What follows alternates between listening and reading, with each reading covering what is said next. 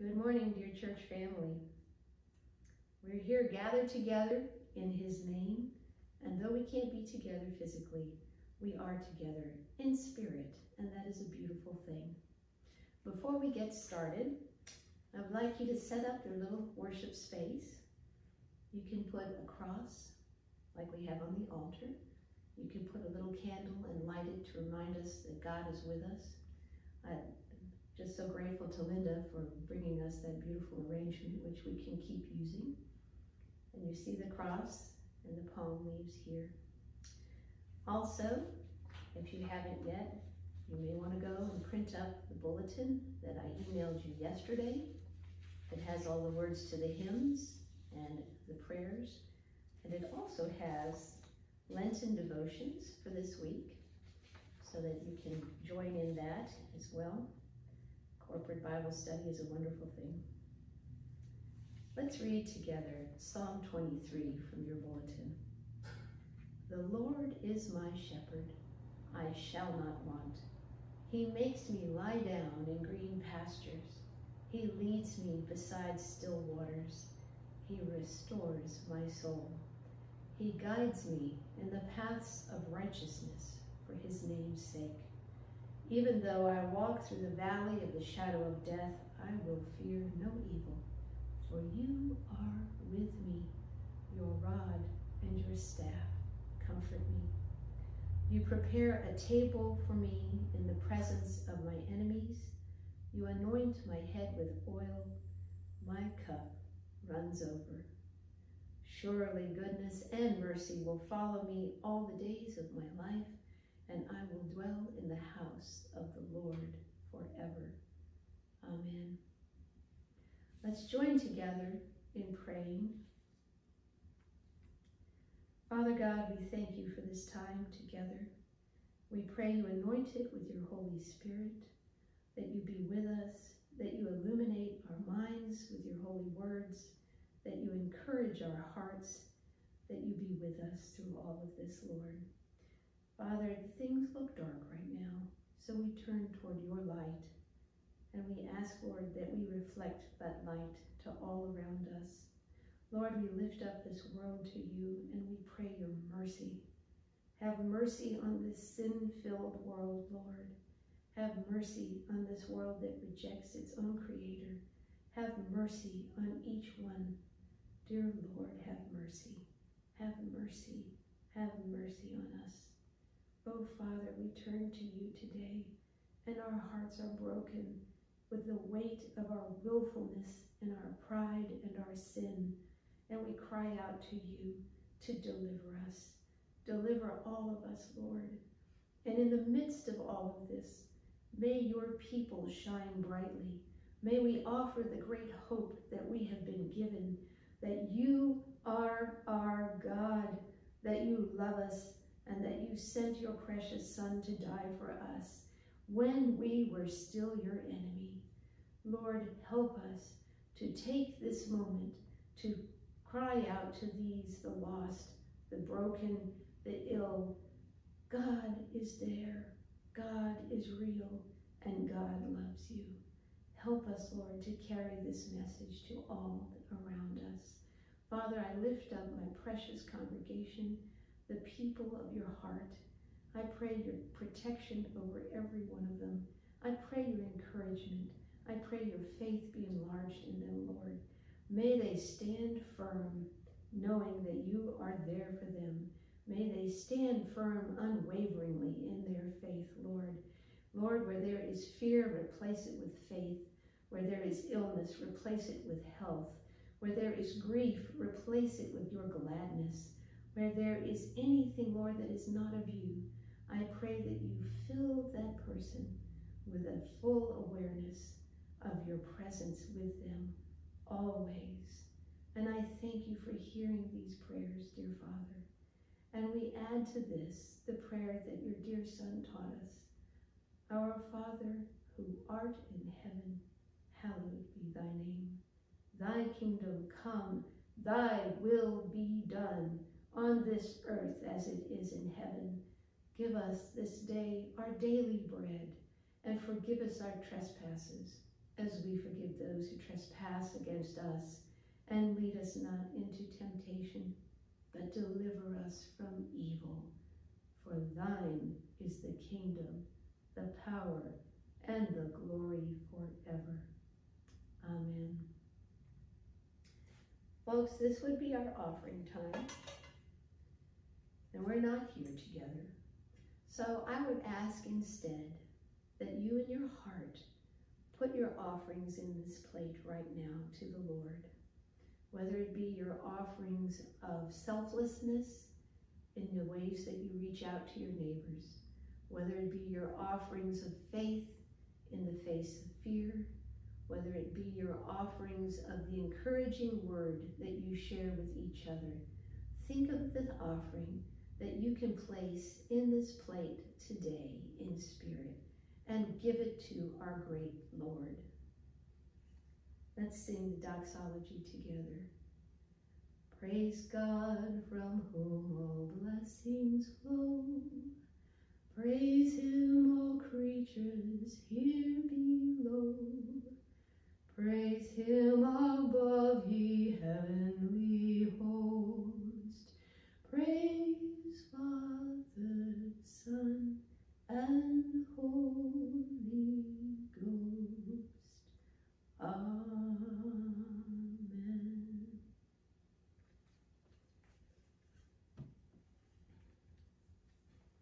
And now if you will join with me in our hymn of worship.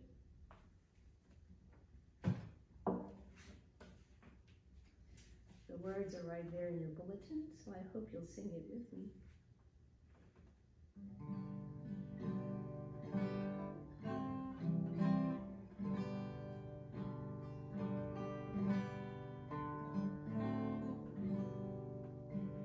Rock of ages, cleft for me, let me hide myself in thee.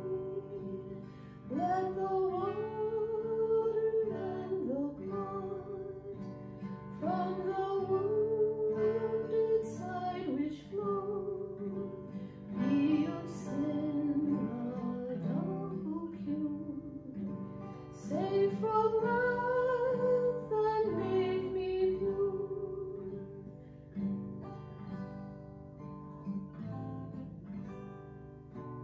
While I draw this fleeting breath, when my eyes shall close in death, when I rise to worlds unknown, and behold thee on thy throne, Rock of ages, cleft for me, let me hide myself in thee.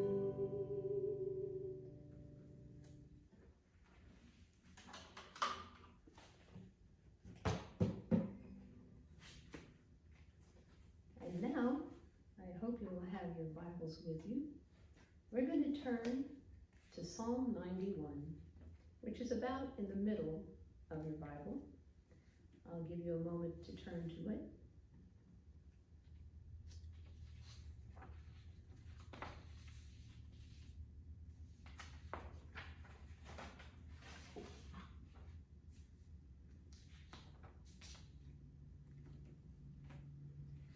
It's been a tough time, hasn't it, my sweet family?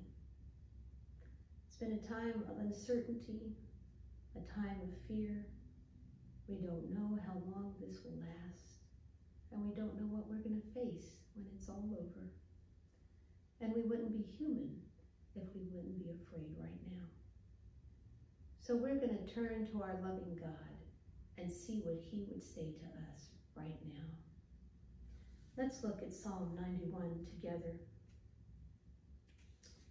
He who dwells in the shelter of the Most High will rest in the shadow of the Almighty.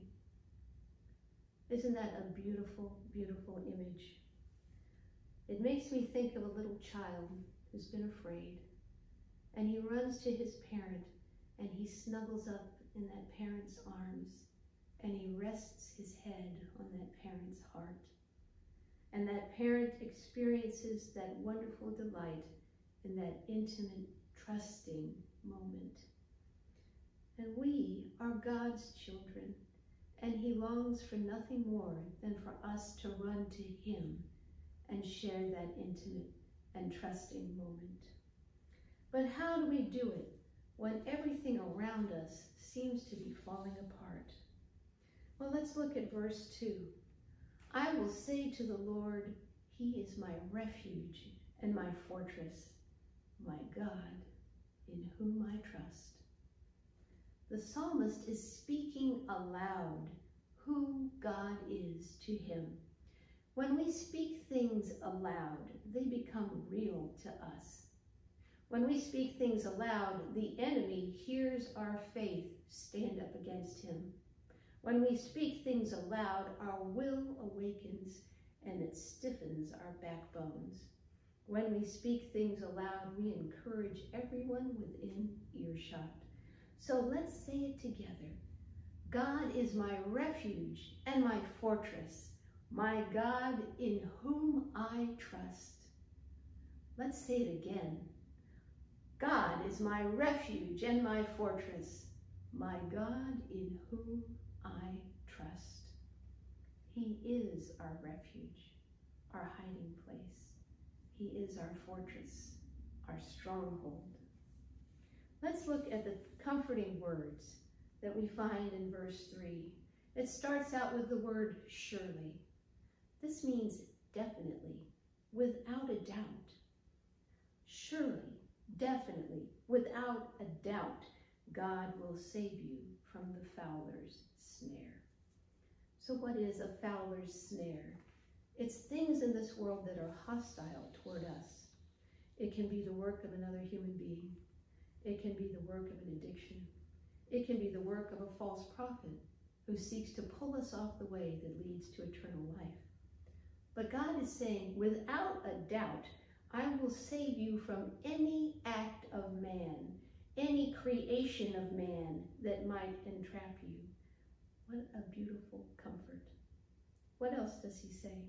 Surely, without a doubt, I will save you from the deadly pestilence. And what a beautiful promise to hold on to in these times. God has us taken care of, my friends, no matter what man might do, no matter what nature might do. In verse 4, we find out how he will save us. He will cover us with his feathers. Isn't that a beautiful analogy? Jesus referred to this as he looked over Jerusalem, and he said, "Oh, Jerusalem, Jerusalem, you who kill the prophets, stone those who sent you, how often I have longed to gather your children together, as a hen gathers her chicks under her wings, but you would not." Can you hear the longing in our Lord's voice? We find shelter under his wings. Think about the mother bird keeping her chicks warm and safe and dry and close. The chicks are sheltered as long as they remain under the mother's wings. And that's our choice. We can choose to stay close to God under his shelter, or we can choose to leave and go out on our own. So how do we know that that is a trustworthy statement? The psalmist assures us that God's faithfulness will be our shield and our rampart. And what is a rampart? A rampart is a wall that is built around a city, and it has a broad walkway around the top of it. And that's where the soldiers stand to guard and defend the city. We are walled in by God. He goes before us, he goes behind us, and he surrounds us at all times. And that's the work of the God who will not change. He is forever the same, compassionate, merciful God who calls us to him over and over and over. He is the Father waiting for the prodigal's return, searching the horizon for that distant figure. He is the Son hanging on the cross, paying that ultimate price for our eternity. He is our healer, our provider, our guide, and our guard forever. Verse 5, what is the result of being surrounded by the Almighty God? We will not fear. What will we not fear? The terror of the night, which is a really good description of fear of the unknown, isn't it? The darkness represents our inability to identify what threatens us, but the things we cannot name will not make us afraid because we trust in God's faithfulness. We will not fear the arrow that flies by day or any work of man that may seek to harm us. We will not fear the pestilence, the epidemic that stalks in the darkness. We will not fear the plague, the calamity, the influx of noxious creatures that destroys at midday. We will not fear. Think of the Egyptians during Moses' time. Think of how the Israelites must have felt as they watched the eldest sons of all the Egyptians fall around them, and yet not one of their children was harmed. No matter what, no matter when, our God has promised to keep us safe because we trust in his faithfulness. He is the same yesterday, today, and forever. We will not fear because that is a natural response for people who have found a place of safety, isn't it? Verse 7, the psalmist says, don't worry about what you see happening around you. Though 1,000 fall at our side or 10,000 at our right hand, it will not come near us. No matter what we see on television, no matter what we read in the news, no matter what we find on Facebook, if we're sheltering under God's wings, it cannot come near us. God, who neither slumbers nor sleeps, is keeping us in the palm of his hand. And the psalmist says we will see it with our own eyes. Now the psalmist addresses what our responsibility is in the midst of all these promises. In verse 9, it begins with if. If you make the Most High your dwelling, even the Lord, who is my refuge. If is the variable, the choice. We can choose to make God our dwelling, or we can try and rely on something else, can't we? So what happens when we choose to make the Most High God our dwelling? No harm will befall us. No disaster come near us. In verse 11, he says, God will command his angels, his divine messengers, to guard us. They will keep anything from impeding us as we walk in the way that God has commanded us. We won't even stub our toe on a stone. Even when things look frightening and insurmountable, lions or cobras, things that could destroy us, we're not going to fear because we'll be able to walk right over them. Why? Because God has a perfect will for our lives. And the only thing that can impede that perfect will is we ourselves. If we make the Most High our dwelling, we are secure. So what does it mean to make the Most High our dwelling? If we look in John chapter 15, we will find Jesus giving to his disciples their marching orders, so to speak. He says he is the true vine, and he calls his disciples, us, his branches. A vine grows because it is in good soil and has strong roots. Do you note that we are not required to find good soil or grow good roots? Because our precious Lord has provided that for us. What is required of us? That we remain in him. We don't have to find a way to get attached to the vine. We already are. But what does it mean to remain in Jesus?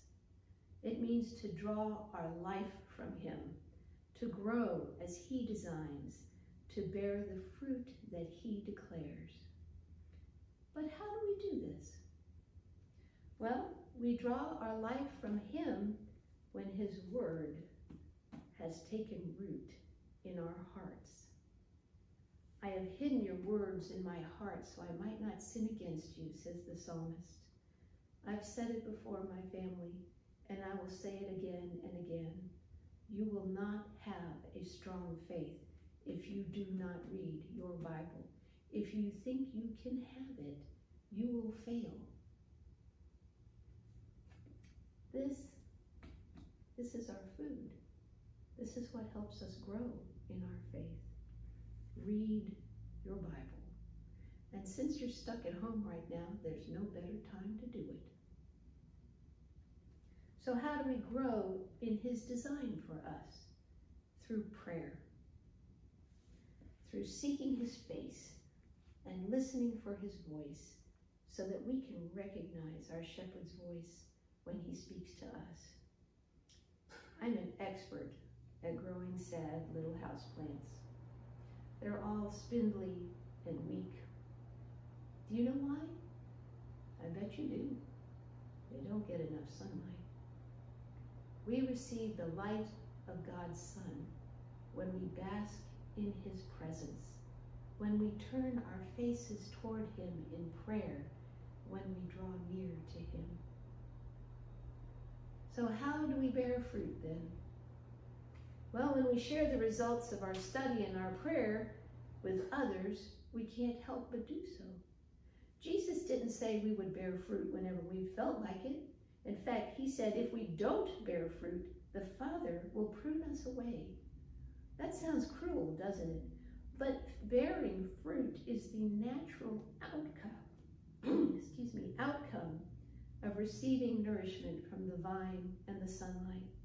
It is we who decide that we don't want to receive those things from our Heavenly Father. God stands ready to be the master gardener of our lives, and it's up to us to decide if we wish to remain attached under his watchful care. Jesus then takes his analogy a step further. He says, as the Father has loved me, so I love you. I want you to think about that. We are loved with an eternal, divine love. As God, the Heavenly Father, the creator of all that is, loves his only Son, that's how we're loved. And what does Jesus say? Remain in my love. Don't walk away from it. Keep my commandments, my instructions, and remain in my love. Keep my commandments. Back to Psalm 91 in verse 14, it says, because he loves me, says the Lord, I will rescue him. The natural result of our love is that God will rescue us and protect us.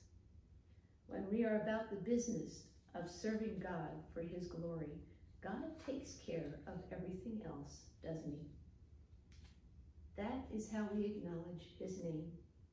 It is by witnessing to all those around us that God is the giver of all that is good in our lives, and he is the source of our strength, and he gives us his salvation. In verse 15 it says, he will call upon me and I will answer him. And that's the result of a life filled with prayer. How do we know he has answered us? My sheep know my voice, says Jesus. We recognize his voice, and thus we know when we have been answered. God, our ever-present help in time of need, assures us that he will be with us in times of trouble. And the interesting thing about this is that God does not promise there will be no trouble. He hasn't carried us off to some desert island where there's no pestilence or plague or arrows. God instead has promised to be with us. Yea, though I walk through the valley of the shadow of death, you are with me, always and always. We don't need his faithfulness to be our shield and rampart if we were not facing a battle, would we? But we don't fear, because our God has promised to deliver us and to honor us. How are we honored? Are we made to look like all that in a bag of chips before the world just because we believe? No. God honors us in that though we are so undeserving, the Most High God, the Almighty, the Everlasting, knows our needs, knows our names, and stoops down from his glorious throne to rescue us. Verse 16. With long life will I satisfy him and show him my salvation. Folks, at some point, this physical body is going to die, whether it be from accident or illness or just because we wear out. This body will die. But God gives us our greatest hope. He shows us his salvation, and he has shown it to us through the sacrifice and resurrection of his precious Son, Jesus. This world is not our home, and we look with hope to life everlasting with our God, whom we then will see face to face. Praise God. Who of you, by worrying, can add a single hour to his life? Jesus asked. Don't be concerned about what you will eat or drink. Your Father knows you need these things. But instead seek first the kingdom of God, and all these things will be added to you. Fear not, little flock. It is your Father's good pleasure to give you the kingdom. Amen.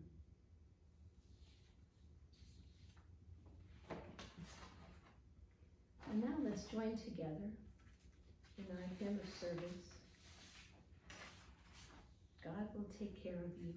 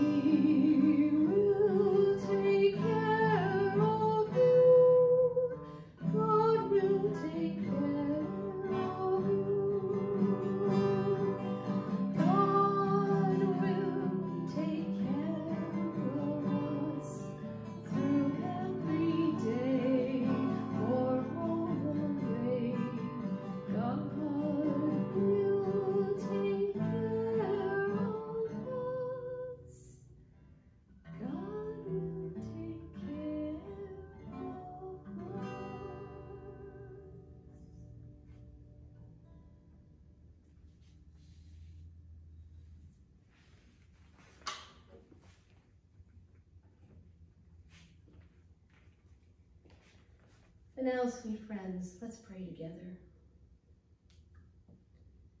Heavenly Father, thank you for being with us in this time. Thank you for drawing near to us as we draw near to you. Thank you for showing us your nature through your word. Thank you for inspiring us by your Holy Spirit. Help us to take this blessed assurance that you have given us today out into the world to encourage others and let them see your light and give them that great hope which we have. In Jesus' name, amen. Let there be peace.